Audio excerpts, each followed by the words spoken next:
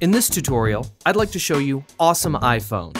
Awesome iPhone brings you 3D models of iPhones to use as a special effect for your footage or even demo an iOS app.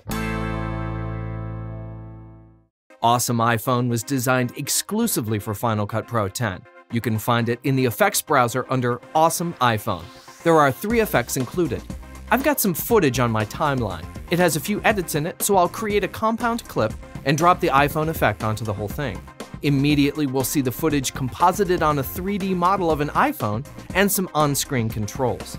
If I play back the default effect, we can see the iPhone travel from point A to point B with a spin in the middle. There is a handy guide on screen that shows us the position and rotation as the animation progresses. I can also reposition the on-screen pucks to change the position and orientation of the A and B points. In the parameters, the travel drop-down allows us to control what the animation does. Here it says A to B, and you can manually dial in the A and B position down below for precision or position matching. Note that 0 degrees rotation puts the iPhone upright in portrait layout, and 90 degrees puts it on its side in landscape layout. We have many different options in the travel drop-down, including going to and from full screen. A to A and B to B travel restrict the iPhone to one position. I can make the iPhone have a subtle, elegant turn by setting the flips and spins to 0, then unchecking the A to A, B to B rotation lock and adjusting the lower puck's orientation. Flips are animated rotations around the portrait length of the phone.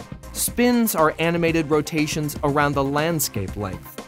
Using edit points on the compound clip and then multiple instances of the Awesome iPhone effect would allow me to do complex animations, such as an off-screen A to B to reveal the iPhone, B to a newly positioned A in the second segment, then finish with the A going full screen. We can change the iPhone model. The scale slider controls the size of the iPhone. The glare slider controls the amount of reflection. This becomes very evident during any flips or spins. At the beginning, our footage is in landscape layout and is displaying improperly when the phone is in portrait. That's where the screen roller effect comes in. Any effects placed above the iPhone will apply only to the content within the device.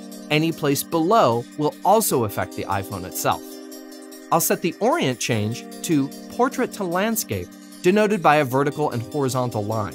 I'll keyframe the transition slider where the animation happens in the iPhone model. Then I'll simply change the portrait scale parameter to fit the video on screen when the phone is upright.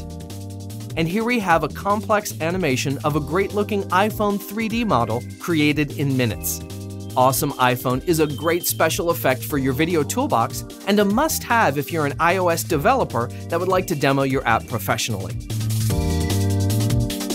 FxFactory offers a huge selection of great effects, and if you don't have them yet, I suggest you go try them out at FxFactory.com.